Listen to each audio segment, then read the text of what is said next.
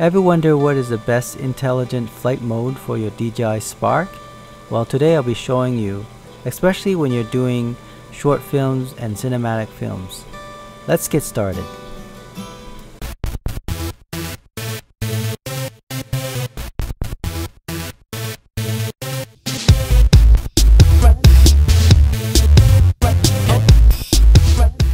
So the first intelligent flight mode that I recommend is tap fly, as you can see here.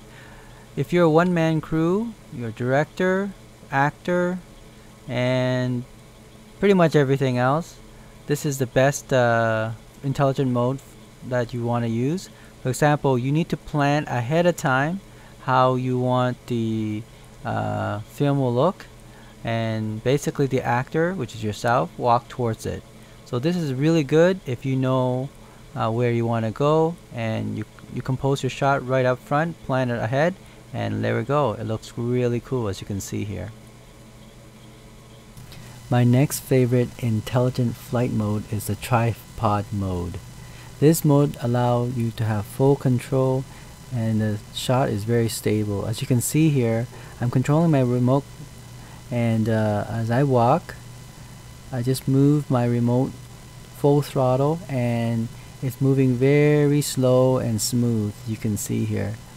So this is great, for example, if you have an actor and you want to follow that actor as he or she walks in the scene.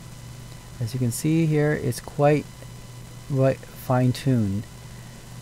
There's also a grid there to help you compose your shot, so it's very easy to plan how you want the actor or actress to be in your frame, as you can see here.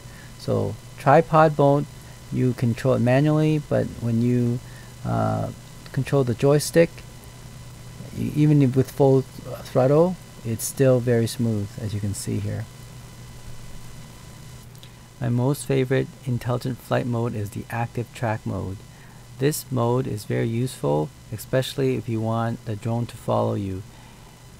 One method I like to do is that I get as close as possible to myself, and then once it is able to track, I then set it on a slight angle around 39 degrees clockwise or counterclockwise.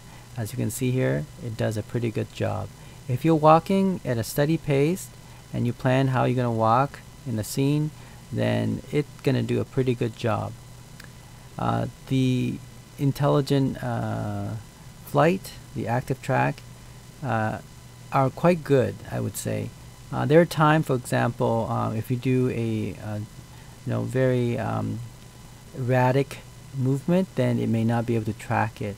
I'll give you an example here. As I right now it's doing a pretty good job, but here around here, I think it's when it kind of lost me because I'm out of frame.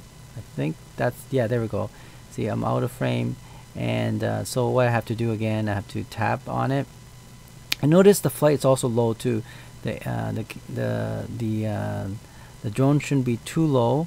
It should be a bit higher, and then you have to reset it again. But other than that, I think the active track does a pretty good job,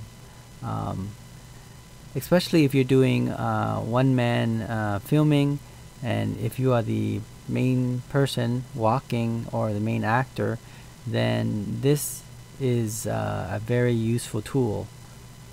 I highly recommend this active track mode. It's probably one of my favorite, if not the most favorite of all intelligent flight mode. Yeah, so yeah, those are the top three. Again, just to review, the active track mode, very good. The tap to fly is also amazing, and then tripod mode is also amazing as well. Hopefully you can find these modes useful, and I would say I'll probably going to use it more often. Thanks for watching EducateTube.com.